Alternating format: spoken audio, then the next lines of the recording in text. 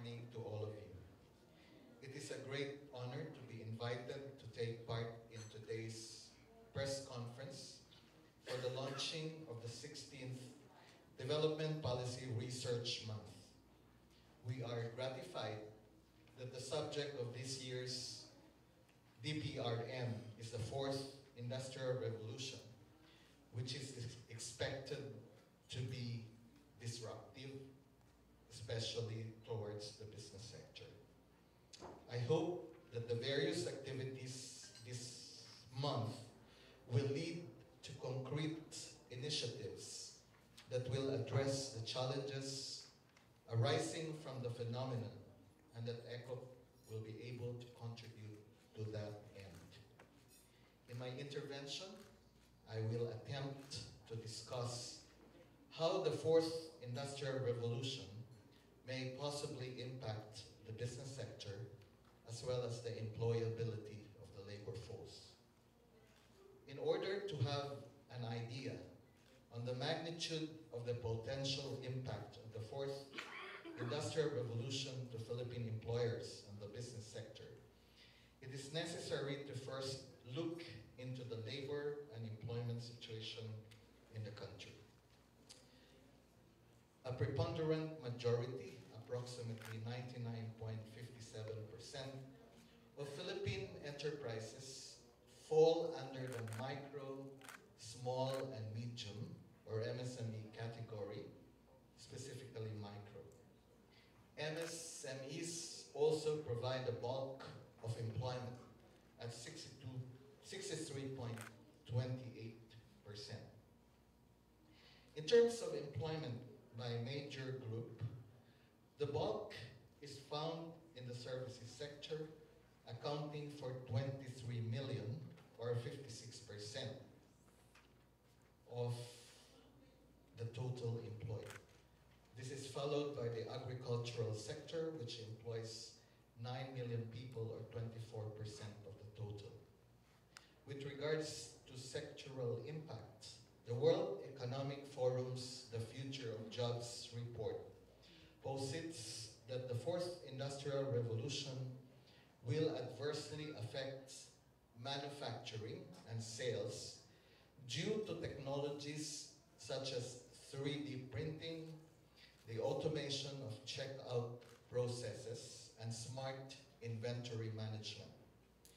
The biggest employment decline, however, is expected in office and administrative roles.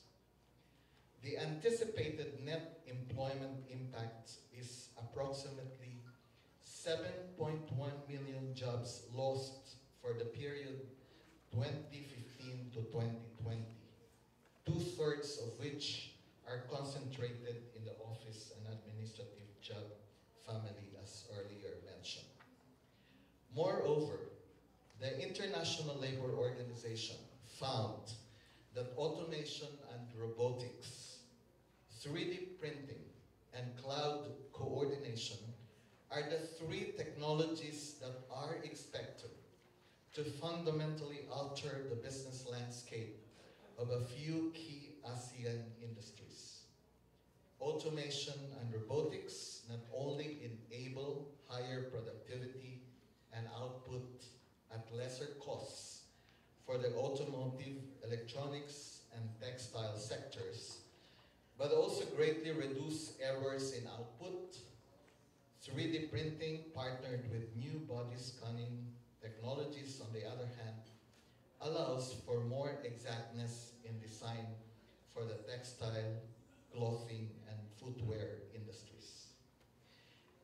It is important to note that these technologies are intended to perform routine functions, typically done by low-skilled workers, which render them more vulnerable to job losses.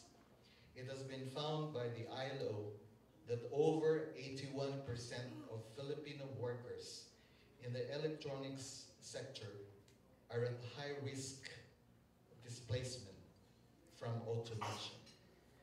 Displacement in the textiles, clothing, and footwear sector, on the other hand, is gender-based, because the industry predominantly employs women, especially in low-skilled routine work. Most relevant to the Philippines, perhaps, is the impact of the Fourth Industrial Revolution to the business process outsourcing or BPO sector. Automation, particularly robotic process automation, has been determined as a major detriment to employment in the industry due to its ability to perform tasks quickly, learn from experience, and improve after each operation. Automated robots are also able to work around the clock, are less error-prone, and can address the high turnover rates, which is one of the challenges faced by the BPO industry. The redeveloped website of the Employers Confederation of the Philippines actually uses a robot assistant, which has been programmed to provide information on issues typically required by visitors. This includes information on ECOP's upcoming training programs, available publications, and membership questions. The robot assistant allows ECOP to address basic concerns 24/7 and has been highly beneficial in improving the organization's customer service. The most recent estimate shows that over 1.2 million people work in the BPO industry nationally, and over 89% of them are at high risk due to automation. With regards to technological readiness, the Philippines falls in the middle range within the ASEAN, as indicated in the 2016 World Economic Forum Global Competitiveness Index. The country, however, ranks low on firm-level technology absorption. There is no doubt that Philippine employers are now feeling the impact of the Fourth Industrial Revolution with changing work environments and flexible work arrangements as one of the earliest manifestations. However, Philippine companies show that they are facing some challenges in adapting these new technologies, as evidenced by the country's regional and global rank on firm-level technology absorption. The reasons behind the slow progress is generally due to a lack of resources, information, and capability. A McKinsey survey conducted February this year specified these reasons to be the inability to define a business plan, no integration and coordination across business units, worries over cybersecurity, and the lack of digital talent to execute any transition roadmap. The lack in resources and capability is compounded further in the case of micro, small, and medium enterprises, which, as you already know, compose 99% of Philippine industries. Inability to catch up with technological advancements can only lead to a decline in competitiveness due to untapped opportunities to maximize productivity. This occurs both at the national and global levels, where firms not only lose to competitors within their country, which are able to adapt, but also within the context of the global supply chain. It is also important to note that these exponential changes in the business landscape are occurring simultaneously with the constant redefinition of labor standards and regulations within the country. Although ECOP has never wavered in its promotion of compliance to the requirements of the law, The organization acknowledges that compliance is getting more difficult since labor regulations are getting more stringent, more intrusive, and more costly, thus hampering flexibility and agility, which are essential in coping with the unprecedented speed and changes that characterize globalization. In this context, the advent of the fourth industrial revolution presents another hurdle for the Philippine employer, despite the fact that new technologies can help counteract rising production costs in the long run. In some ASEAN countries, for example, one key driver for robotic and automation deployment is increasing labor costs in the form of wage increases. Firms are able to maintain or even increase output without increasing production costs. This, however, has a twofold effect on the workforce. First, low-skilled workers will be displaced in favor of automation. And secondly, workers with new and specialized skills will be required to manage and operate these new technologies. In general, McKinsey Analytics predict that the fourth industrial revolution would require skills relating to engineering, data analytics, and information technology. Despite this, however, the necessity of soft skills relating to leadership qualities and emotional intelligence has not been discounted. The quote, transformational coach, unquote, remains at the center of the new roles anticipated. Discussions about the employment impacts of the fourth industrial revolution have always been divided between those who believe that it will create endless amounts of jobs that will improve workers' productivity and freedom of routine work, and those that anticipate massive job displacement. However, the first proposition can only be true if the country's education and skills development is well adapted to the new skills needs of industry. The elimination of certain jobs and the creation of new jobs entail the obsolescence of certain skills and the rise in necessity of a few others.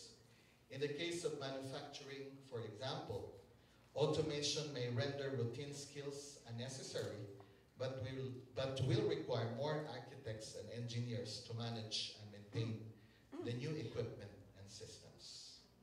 Proper anticipation of industry skills needs and the development of appropriate training will depend on robust labor market information, or LMI.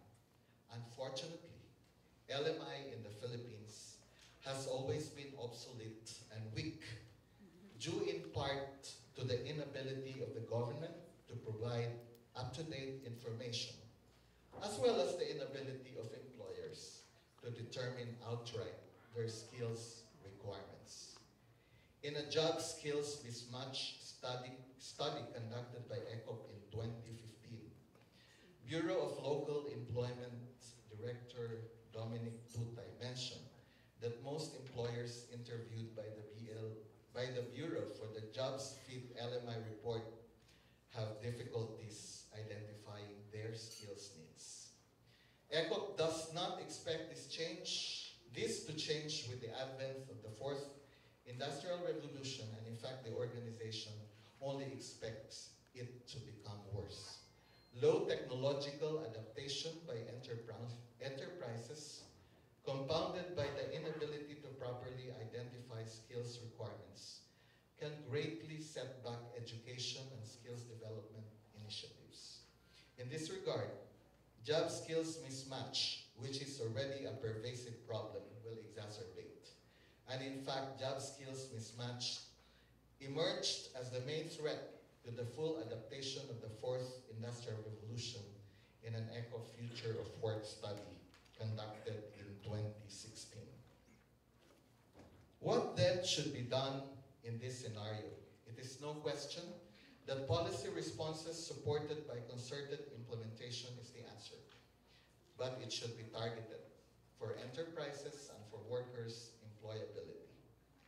For enterprises, we believe that investments and initiatives must be made in research and development in order to specifically address the challenges that hinders employers in technological adaptation, with special attention placed towards MSMEs.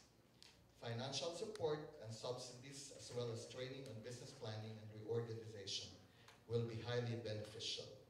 For workers, employability focus on engineering, data analytics, and information technology must be heightened and further promoted. Emphasis must also be made on continuous and lifelong learning, upskilling, and reskilling in order to lessen as much as possible the job displacement arising from the fourth industrial revolution. Industry-academe linkages must also be strengthened, not just in technical vocational education, but also in tertiary education, which at present still requires institutionalization. STEM must be promoted and strengthened. ECOP realizes that employers and the business sector also have roles and responsibilities in the advent of the fourth industrial revolution.